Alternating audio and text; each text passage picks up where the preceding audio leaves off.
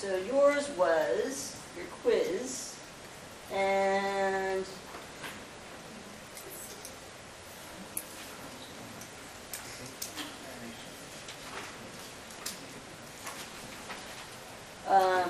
so what you guys did was you had what were your midpoints? Did you do the 15 or did you do the 17? 15, I guess. 17? 27, 32, 37, 42, 47? Okay. And then, did you guys do regular frequencies, or did you guys do... Regular. And what was the highest you guys went to? I went to 8. Okay. This is extra one. All right. And it was 4, then 7? Yes. So 4, 7, 5, 5, 3, 0, 1, 0, 0, 1. and 0. And then you anchored it with 12 here and 52 there. Yeah. Then you guys had something that looks sort of like that, more or less. Okay. And then you also labeled it. So you labeled it, was it ages? Yes. And then frequencies. Good. All right, excellent. So you guys should be well equipped to do this in your homework. Please note your homework's weird. It'll say, not weird, but they're picky. So if it says like 7 to 10, then and you grab that little stick to put it in the place it in the graph, you have to have that stick go between 7 and 10. You can't put that in the 10 to 13 spot, or else it will, even though your graph will look right, it'll be totally wrong. You know what I'm saying? And it kind of goes like, it goes this one, then that one, this one, then that one. So don't go down and grab them and put them in that way. It'll just mark it all wrong, and you won't know why. Okay. Ogives. Ogives, I think you have 2 homework problems on those. Yeah. The rest of them, I think you only have 1 on each of the rest of them. This one uses the upper class boundaries and the cumulative frequencies, either cumulative or cumulative relative frequencies. But they're cumulative. And we're going to talk about why that is.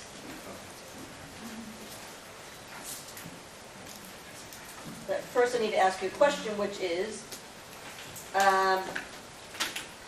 the reason why we do this is we often want to know how many are in a sample are in that class, or are kind of at or below a certain number, kind of below a certain number.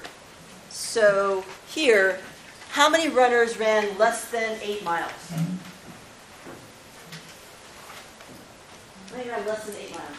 1. Can you tell for sure? You're certain it's 1? So this group, okay, so what are my boundaries for this, by the way? These are my boundaries. What's my class limits for this? Yeah, so 6 to 10. So here's the issue. 8 or less, 8 miles or less, they may have run 6 miles. They might have run 10 miles. I don't know. So it might be 0. It might be 1. You can't tell. Incidentally, someone else asked me a question and said, well, how can it be? What happens if you run exactly 10.5 miles? Which is a great question. Here's a piece of paper. What is the probability this paper is exactly 11 inches wide? 0. It's going to be 1/100th of an inch less, or 2 millionths of an inch longer. It's not going to be exactly 11 inches. It might be so close that we can't measure it with any measurable instrument that we know, but it won't be exactly 11. It'll be the tiniest bit more or less than 11 inches. So you guys understand what I'm saying? So the probability of it, for continuous data, the probability of being at any one exact point, the probability of that is 0. So if it's fractionally more, it goes this way. If it's fractionally less, it goes that way. So that's what that came up with. Incidentally, miles, is that continuous data or discrete data? So it's quantitative. So quantitative, remember, there's qualitative data, which is labels, quantitative data, which is numbers. So within the quantitative, is it discrete or continuous? Why don't you chat with your neighbors and figure out what's the difference between discrete and continuous, and which one miles is in general. You will have to turn around, I guess, and talk to your neighbors. Or you can go back across over there and talk to them. Maybe during the break.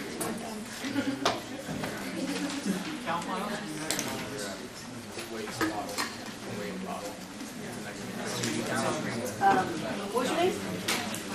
If I ran 20 miles, Catherine? Soraya? Soraya, Catherine, what you got? Okay, so,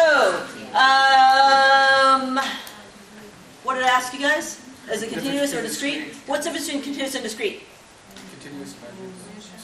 Continuous is things that you measure. Discrete is things that you count. So miles in general, miles that you run, are those, generally speaking, are those continuous or discrete?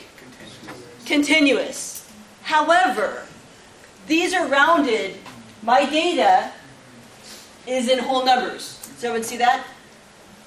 So my data is in whole numbers, which means they've taken continuous data and they've rounded it off. They've discretized it, and made it into whole numbers, which is discrete. Yeah. So let's say let's pop on the test. You ask that question. Then you could say, because you've rounded it, you've made it discrete. Okay. Totally fine with that. Can you say continuous? If you said continuous, then you're all good. Because I'm going with the, generally speaking, this concept of things. Now, money is the other flip around, though. Because money, I would say, is discrete.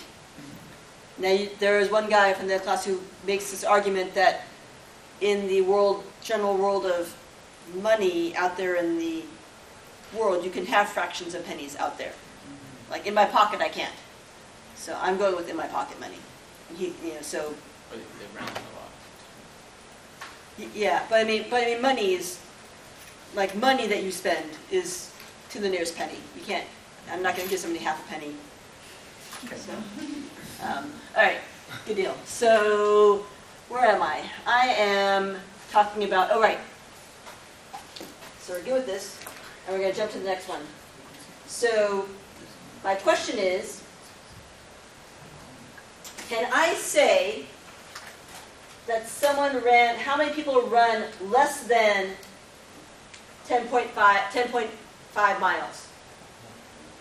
How many run less than 10.5 miles? One. I know that, right? For sure. How about less than 15.5 miles? 3. Because that group and that group, right? That's our cumulative frequency. 1, 3, 6. Add those up, 11.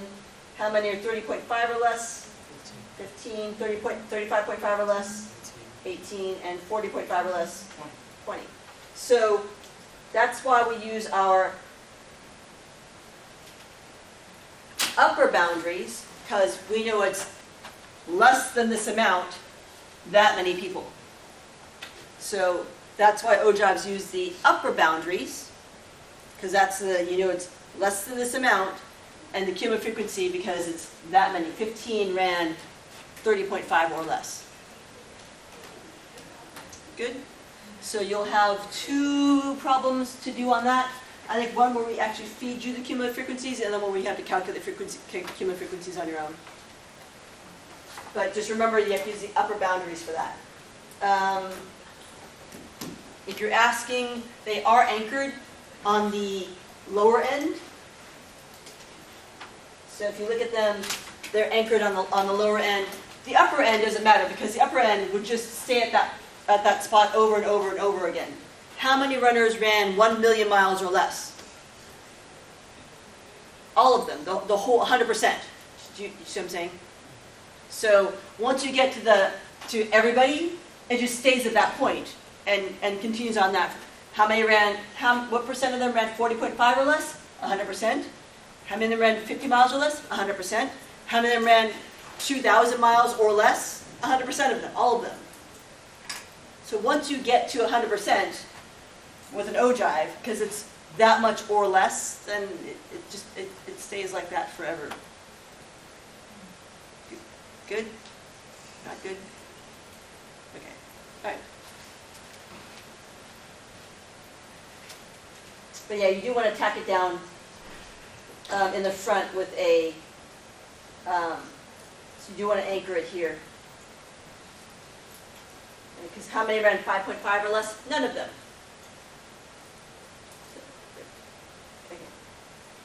Okay. Right. They all ran at least 5.5 miles, so none of them ran 5.5 or less.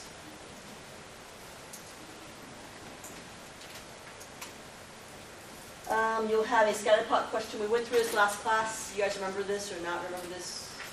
Should I go over it again? Okay, I'll go over it again. So scatterplot just takes one person, and each dot represents a person, right? Or is somebody who you asked, and this is it compares two values, an x value and a y value, two things about them. So two variables about them. In this case, it looks at their waist circumference and their arm circumference. So this person has a waist circumference of maybe 81, 82, and a arm circumference of like maybe 28, 29, something like that, 27, somewhere in that range. So you know two variables about somebody and you graph them. Bar graphs. These are all in your notes, right? So you should be filling these blanks in. Use vertical or horizontal bars whose heights or lengths represent the frequencies of the data. So this is an example of a bar graph that goes sideways, horizontally.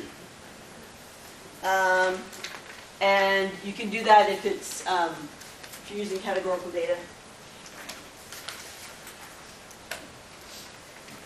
You can also have them go up and down. There's multiple bar graphs where you have you compare data side by side for two or more groups next to each other. So you kind of get a better sense of how they compare to one another.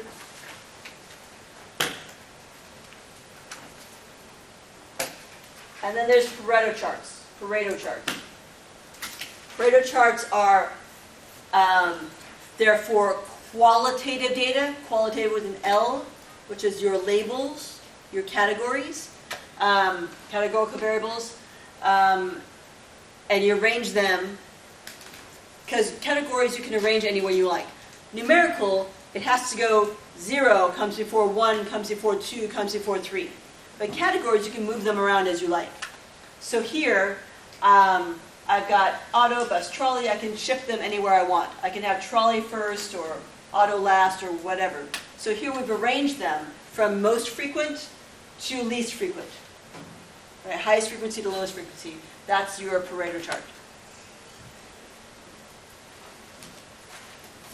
You will need to know that for the project. So again, Pareto charts, they organize data from what to what? Highest to lowest. Highest frequency to lowest frequency. Pie graphs, we talked about that last class also, where the whole pie represents 100% of your population of your group, and then the percentage that each of the pie that each group takes up is the percentage of the whole that they are. And the way we do that is we split it up into degrees. There's 360 degrees in a circle.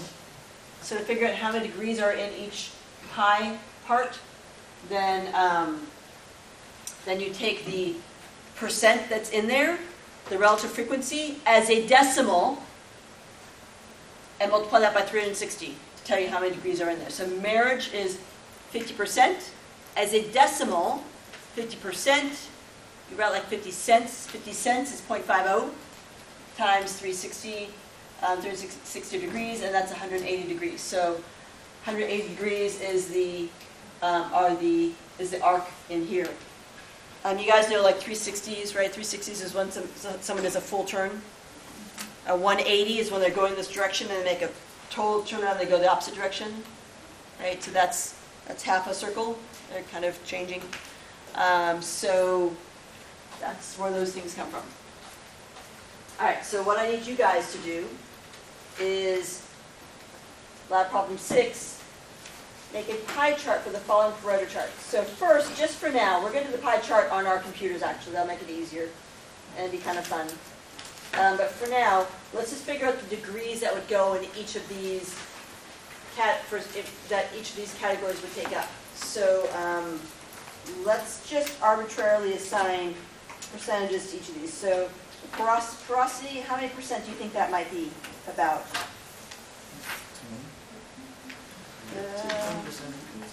15? I'll go 15, sure. How about the weld LOF?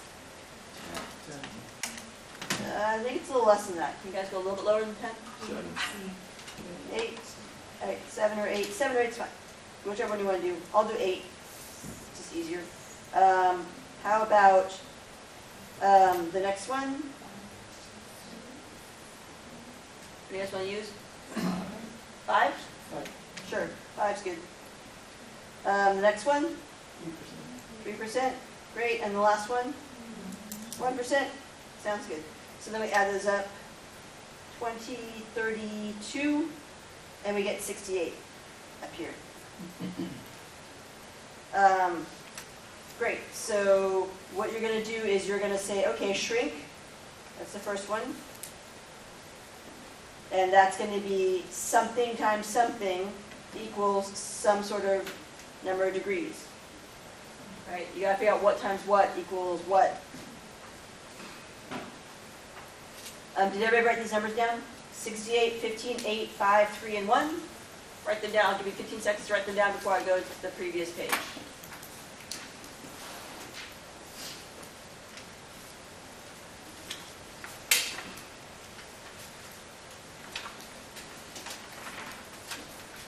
So I'll read them out again. 68, 15, 8, 5, 3, and 1. And this you guys might need in order to help you figure out how to find those degrees for each one. So I'll give you guys a couple minutes. Tell you what, just do it whenever you're done. Just find the degrees for each one. Whenever you're done with that, take a break until 8:45, 8:44, 45.